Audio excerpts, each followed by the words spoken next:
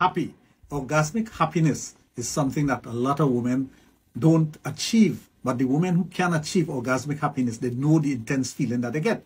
Let's talk about squirting. Squirting is a mixture of bodily fluids. Of course, it may have some urine in it, but you're not urinating. A lot of women are scared to squirt because they think that they're going to urinate. But if you allow yourself to relax and let that pressure build and you let that flow out, come out with that pressure, you will realize that you are a squirter. So some women are squirters, but they don't let it come out because they're scared that they'll be urinating or they will be urinating on the bed. But if you allow yourself the luxury of letting that orgasm, that intense orgasm come out, you will be someone who is going to enjoy sex to the fullest. So if you are a creamer, a gusher, or a squirter, let it all hang out. Orgasms are the ultimate in enjoying sex, but you can enjoy sex without orgasm if you know what you're doing.